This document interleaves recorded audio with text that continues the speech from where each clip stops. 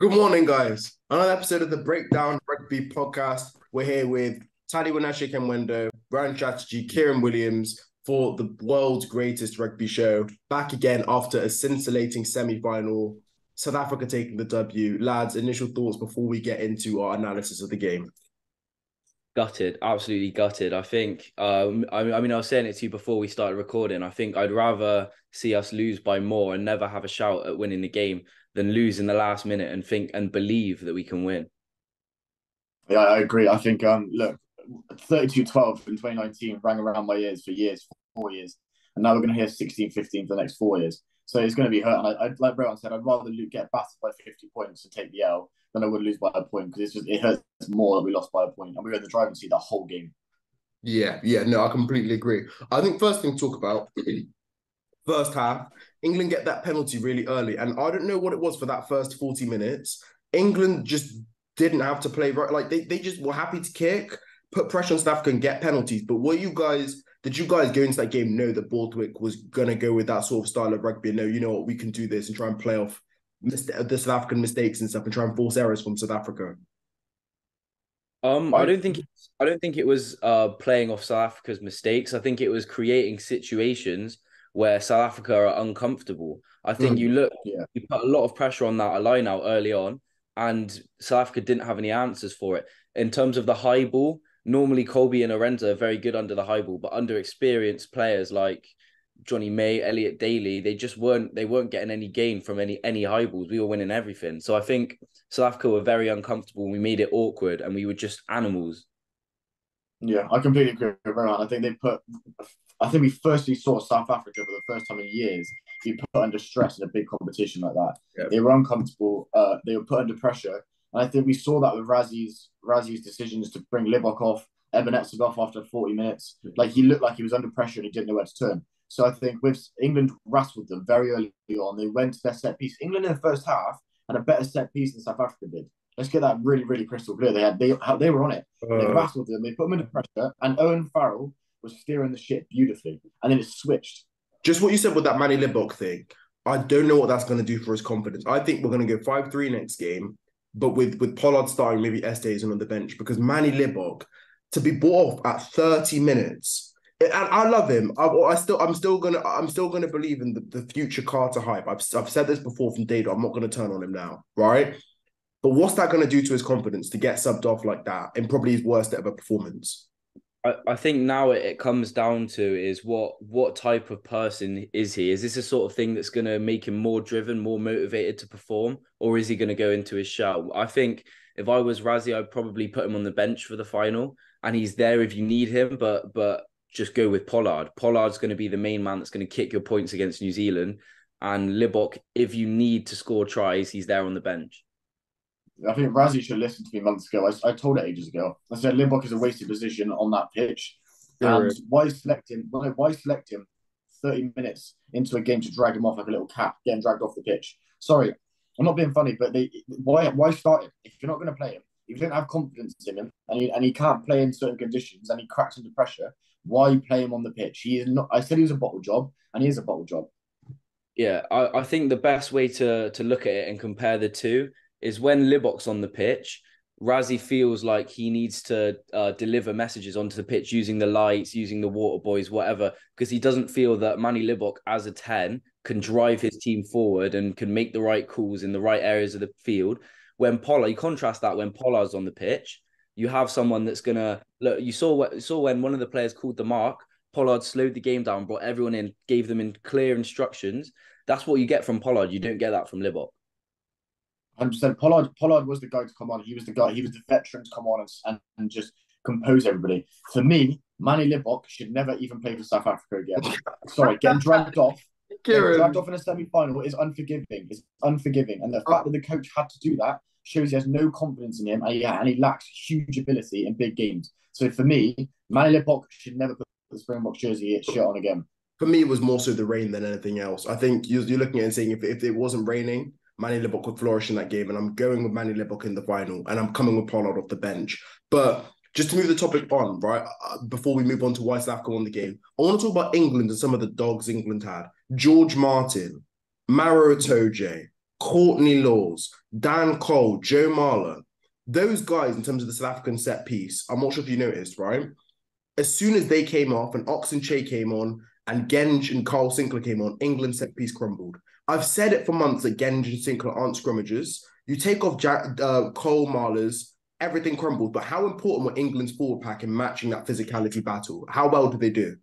It wasn't even just about matching the physicality. I think we took it to a different level. I think we almost shell-shocked. We put South African forwards into their shell with our physicality. George Martin, a player that a lot of people don't know a lot about, came out on a semi-final and took it to South Africa. Just dominance, physicality at the gain line, and we just shook South Africa. Yeah, 100%. I mean, for me, it was even when Elliot Daly has just absolutely mullered Dwayne Vermeulen. Like, he smoked him. And you're thinking, this is a winger smoking an 8. Like, England, for me, took their energy levels and their psychology to a whole different level that South Africa were not prepared for. And I think England, like Rowan said, shell-shocked them. And I think there was with England, they tired. I think they tired after about 50 minutes. And then when that bomb squad came on, that real bomb squad, and Sinclair got absolutely out-scrummed. I can't believe him. He turned his hips in. He wasn't prepared for it. I don't understand the selection round. I would have wanted to see a Will Stewart come in, an out-and-out scrummager. For me, that would have been better. But with Sinclair, he crumbled. He crumbled. Maybe if the Bath bomb squad was there, then it would have been more better Urbano. Say what you want about Bath's front row. If they come off the bench in that game, I think we deal with the scrums a lot better. And I'll take it back to Borthwick. I think Borthwick's game plan for this game was amazing. He did everything right in terms of the way we want to play. Two things I think he got wrong was the selection from the start of the World Cup, not including Zach Mercer, not including some huge. And having Billy Vunipola come on and then defend the tail of the line out for the South Africa try, that was a terrible decision. Other than that, I think Borthwick got everything right, but you can't have someone like Billy Vunipola who is immobile defending against a very mobile hooker like Dion Fourie at the line out. This is what happens when Billy Vunipola, who hasn't played rugby in the last year because he's injury prone, comes on. He's so immobile, knocks it on. Then he concedes pretty much England's try where he just plants his feet, and then later on when he comes back on, he knocks it on again. That was his highlight reel. That was his game. And that, to me, why starting?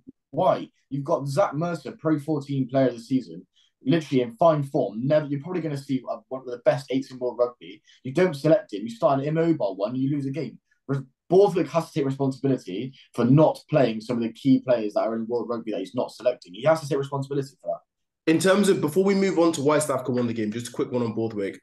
Are you guys happy to have Borthwick as full-time coach now? I'm still saying if you can get an O'Gara, you go for an O'Gara. But has Borthwick now done enough to say, I deserve to be coach? Because I'm very much like, I'm not sure. I mean, I think he has, yeah. I think he's a good coach to have at the moment. When you look at the other coaches that are available to England, we don't have an O'Gara available. We don't have a Razor available anymore. We missed that opportunity months ago. So now we have Borthwick. And if I'm honest, I think he's done a lot better job than everyone thought he would do.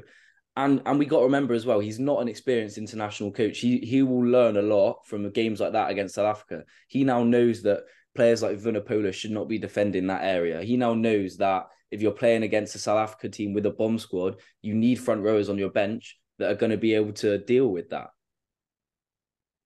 Yeah, I think he's very early in his career. And I think, let's not forget, he had 12 days before the Six Nations to go into a team that were low in confidence, didn't know where to turn, and he's turning around and taken to a semi-finals of a World Cup within 8 months. That is impressive from Steve Borthwick. And like Rowan said, he's early on in his career. Give him another World Cup cycle, and I could see England genuinely winning a World Cup, and it's not crazy to say. And Borthwick is the guy. I fully back on this podcast Borthwick to take us forward.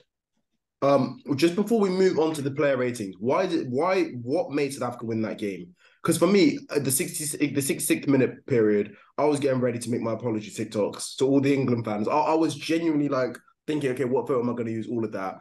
But Pollard comes on, takes the big kick. Obviously, the Snyman try happens. But why? What happened to England? I think it was the ref. The bomb squad for me. The ref. Kieran, Ben O'Keefe was biased against South Africa that entire game. Every call that was going against us. Hands in the ruck from England. Itoje not rolling away. Holding our players in. Quagga Smith over the ball for 5-6 seconds and he's not calling it. We were lucky to win that. I disagree. I think the ref gave you the game. He gave you a ticket into the World Cup final. I really do. The scrum penalty that Pollard kicked over, Ellis Gen's hips did not fold in. And the fact is, the ref doesn't know what he's doing there. He's very incompetent and he needs to be looked at. Ellis Gen's hips did not fold in. South Africa got the penalty. They won the game. And what annoys me the most is that the TMO should be sitting in there saying, you got that decision wrong, overturn it. The fact is, the pressure was on his shoulders. The ref did not pull through the right decision. And now Pollard started over, we're out. So there has to be an element of the ref in there. I think in terms of the scrum, I think there's a lot of like dark arts going on that we're not aware about in terms of like we don't have a good view of the scrum. I mean, for one of the scrums, it looked like Oxenshea was hinging, went all the way around Sinclair and went in from the side. But I mean, we had the penalty conceded against us, so I don't really understand what was going on there. Because what I know about scrums, that's a penalty to England. So I think there's a lot going on. And then you heard Jamie George on the mic talking about South Africa are going too far to the left. So there's a lot going on that we're not aware of. So it's hard to say that the refs got it wrong.